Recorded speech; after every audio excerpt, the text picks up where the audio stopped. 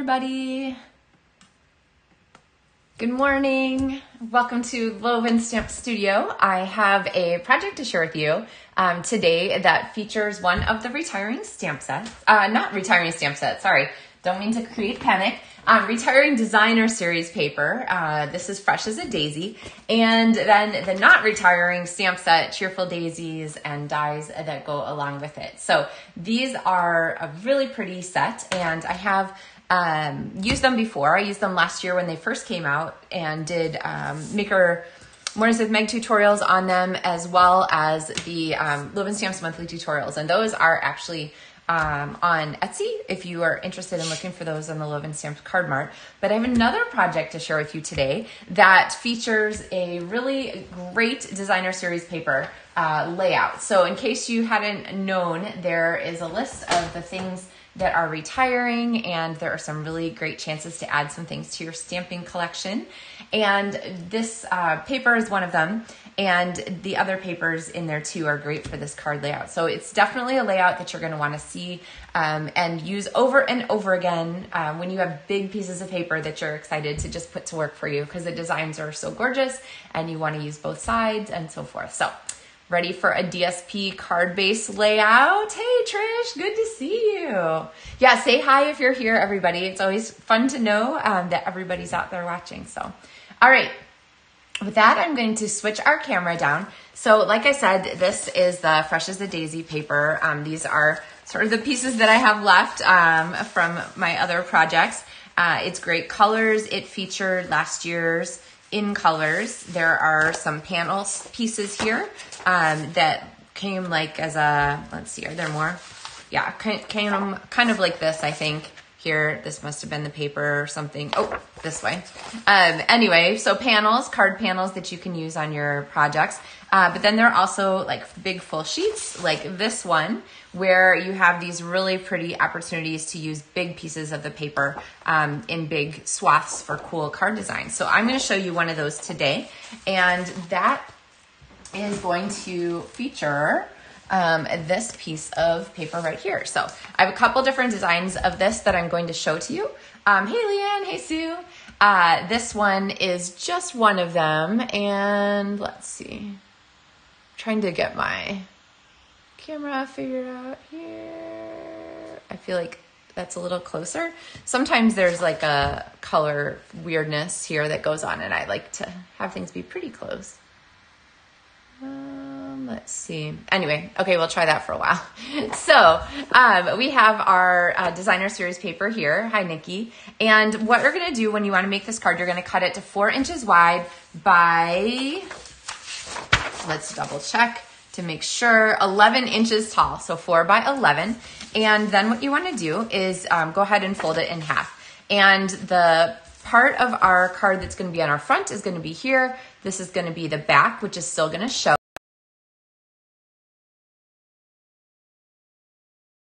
card here. So just like that. And we're going to go ahead and cut ourselves a piece of basic white cardstock here that is going to fit with our layer. So this is going to be 3 3/4 by 5 1/4. And I'm going to give you 1 second to look at that. I have to jump on really fast here.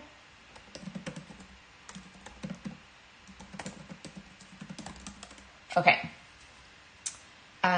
Anyway, so here, and what we're going to do here is we're going to create a fun window so that we get the peak on the inside and the stamping here. So I'm going to go ahead and go with my circle punch. You can use any large shape punch for this.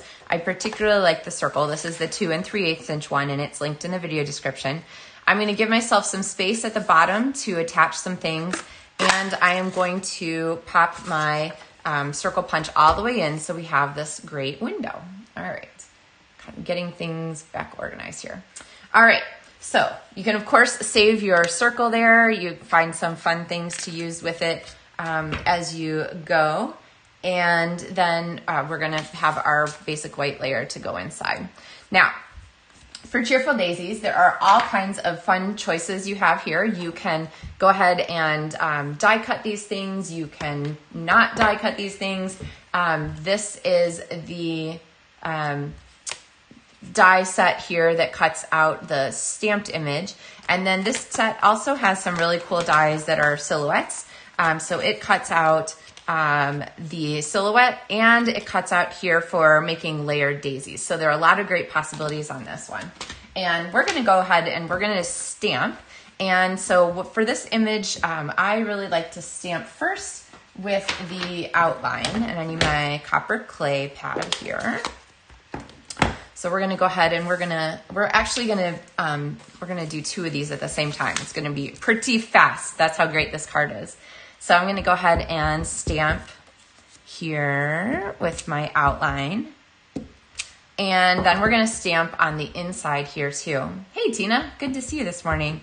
Now, this is pretty heavy ink, pretty intense color. So what I'm gonna do is I'm actually gonna stamp 1, 2, 3 times on my scrap paper before I stamp here on my project. And so 1, 2, 3, you don't have to kind of slam it quite so much, but that gives us a very light color of ink that is a perfect match for the outline, just doesn't necessarily have the same intensity. So it's a great way to sort of maximize your ink colors. Probably you guys know about that trick. All right, so now we need some stems for these flowers, and let's see. I'm gonna go ahead and we're gonna use Night of Navy for this part so that we have some coordinating color here. And I'm gonna go ahead and ink this and stamp our stems, okay? And then we're gonna stamp some leaves too. And these leaves are really a great addition for our card. You can stamp as many leaves as you want. You can stamp as few leaves as you like. That one didn't quite connect there. So what I'm gonna do is grab my Stampin' Right marker, which is the water-based marker, and let's see if we can, there we go, connect that stem there. So you see how great it is to have a coordinating marker. I was about 1/3 of an inch off there, 1/4 of an inch off, and so all I did was go ahead with my marker tip and add that in. So definitely a handy tool to have nearby. All right, now our flowers here need some centers. Oh, isn't the paper pretty? I'm glad you like it, Kelly. We're gonna go ahead and we're gonna use Wild Wheat because it is a good coordinate for this suite of colors. It's not in this particular paper, but it is in this paper, which we're gonna come to, and this paper, let me give you a sneak peek there. So we're gonna go ahead and we're gonna do these here for our flower centers. Now, of course, there's a coordinating die, and I already have a piece of washi tape sort of stuck on it. So I'm gonna go ahead and pop that on like so. And then we wanna have a message for this card. And I think birthday cards are always needed. I always need birthday cards. So I'm actually gonna do this, wishing you the brightest birthday here in Night of Navy. Such a gorgeous, intense color. And then I have a piece of washi tape on this die. This shape die is included with the Cheerful Daisies dies. So it's a great shape, it's a great format, it fits the greeting.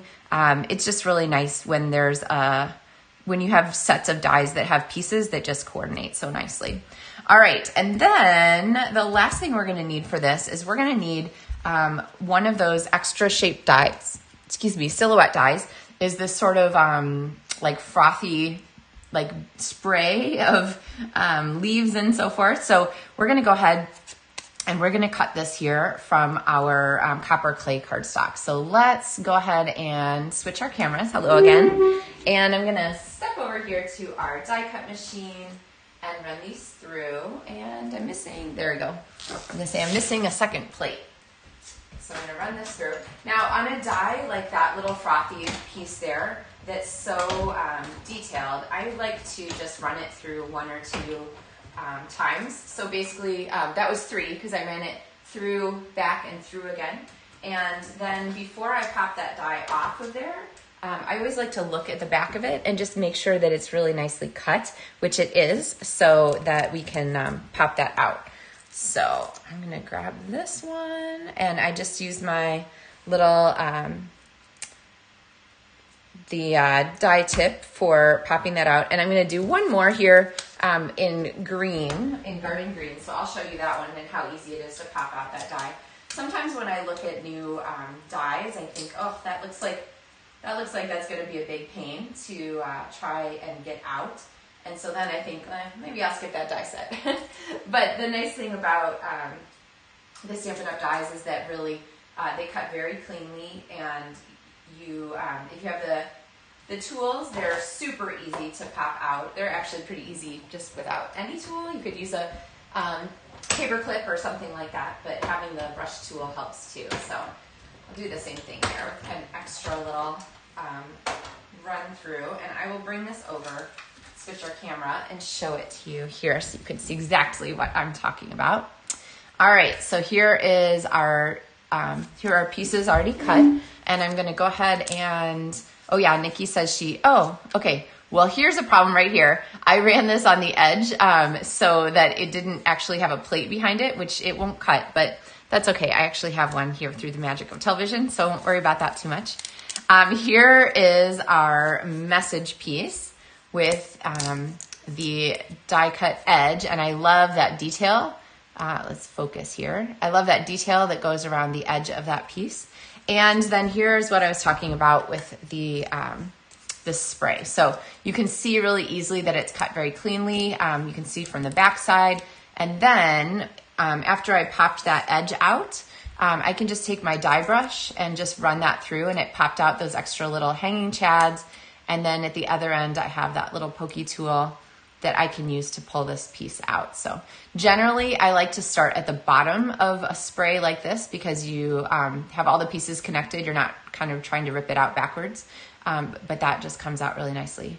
I have not for a long time. We used to have a trick where we would use, for a die like this, we'd put a piece of, was the wax paper in there to help the things pop out, but or help the die pop out. But since Stampin' Up! Went to like the little dots in here, which you can poke with your pokey tool, I find that it works really nicely. So I don't really use that anymore. But if you had trouble, you could go that way. All right, so let's pop on some Stampin' Dimensionals on the back of our pieces here. And then this is gonna pop here into the center of our flowers. It's these pretty daisies. You could, of course, stamp the daisies in any color you like. And then we're gonna go ahead and close up our card here. So see how that fits through the window. Now, I just kind of threw it on there because I knew it was gonna fit in the window, but you could stamp through the window, or you could just place this, kind of get an idea, and then bring your stamp in so that you know you've placed your image there in the window where it will fit best. So, all right. Now, one of the great things about putting this whole layer of cardstock here, yes, it covers up some of our pretty paper, but it also strengthens this designer series paper so that you have just a nice, strong card backing for, to make your card have a little bit more substance. So there's going to be our picture window. And then on the front of this, we have our wishing you the brightest birthday and our spray here. Now, I feel like this gets just a little bit lost here in the busy flowers. So I want to give this just a little bit more oomph. And so I've got a piece here of the, that I cut off the bottom, because remember this piece was only an inch short. It was 11 by 4. And so I'm going to go ahead and I'm going to use this, and I'm going to give it a little banner end, ta-da, to pop this underneath. And now look how much easier that is to just really emphasize our greeting. See how that works? So here's with and here's without. So sometimes it just really helps to give something a little bit of more of a home base, to give it a little more visual presence. Now, the other thing that I'm going to do here is attach my dimensionals to our card. It's a little risky to put them on the back of your paper because you don't want to seal your card shut. So just putting them on here means that you're in good shape. You don't have to worry about that so much. And then to attach this tiny little sprig, you could use the adhesive sheets that we used the other day. I showed you guys how to do those when we did our For You card. But even easier is to just pop a couple of Stampin' Dimensionals on here to hold that down. That way the ends of it are kind of nicely free anyway. And then I'm going to cover those up here with our wishing you the brightest birthday, like that. Okay. Now we're not done with this card because we need, thanks Lisa, I'm glad you like it. We need some embellishments. And then also we're going to put this card together here really fast. So this is another piece of the daisy paper. I'm trying to see which way is up. I think this is definitely the up. And I'm going to pop this here in. So remember, slide my punch all the way in. And then our card base here is going to be our DSP, and then our layer is going to go inside it. So we'll pop this in here. And you guys saw how quickly this goes. So if you wanted to do a whole bunch of a card for something, this would be like a great design to just sort of do in mass. There's another piece of designer series paper from our package. And this is just another little scrap that I had left in the bottom.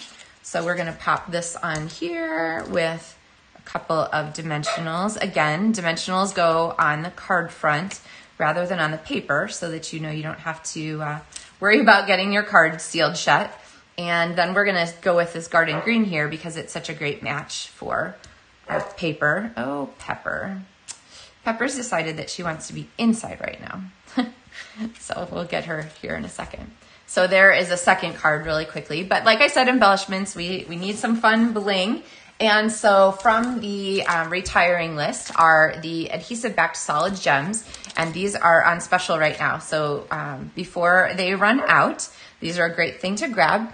And I'm going to grab my putty tip here from our Take Your Pick tool and pop a couple of these on here. Let's see. I think I kind of like the idea of putting a couple here on our flower. And then maybe also one of these medium-sized ones here on our paper. So we have kind of that design here with a 3, because you guys know I like 3. And then a couple of those actually show once you open your card. So that kind of continues to be fun.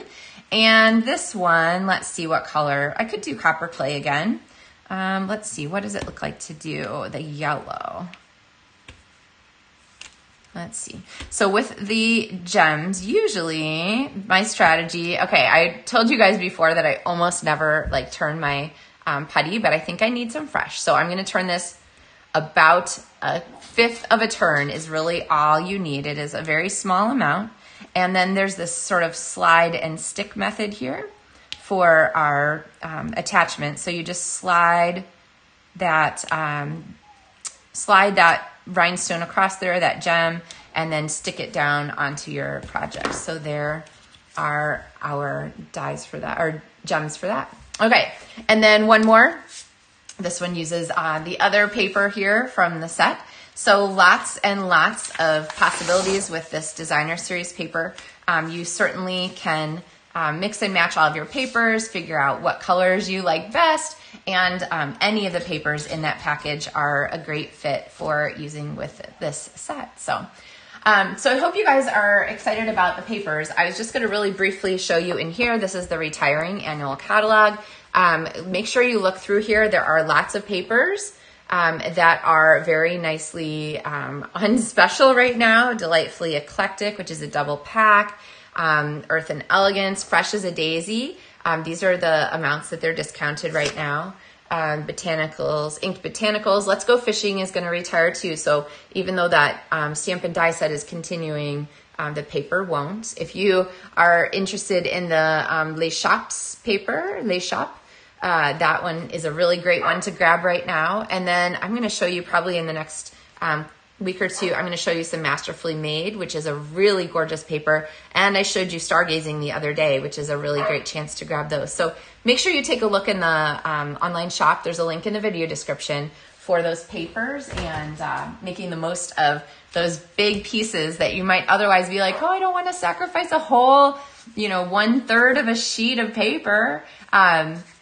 This is a really great time. I encourage you to do it. Just do it because they're really fun, easy cards. So, and you could make them with any suite, adjust for stamps and colors and so forth. So, All right, everyone, have a wonderful day. It is Thursday again, so this is my chance to wish you a happy pre-Friday. Our excitement for the weekend is our high school production of Hello, Dolly. So my son's in the pit orchestra for that, which will be a lot of fun. And I have to go take a wilderness first aid class. Like, it's all exciting this weekend. So anyway, hope you guys have exciting things on your weekend too, and some chance to do some crafting, maybe even a DSP card-based card. So happy stamping, everyone. Take care.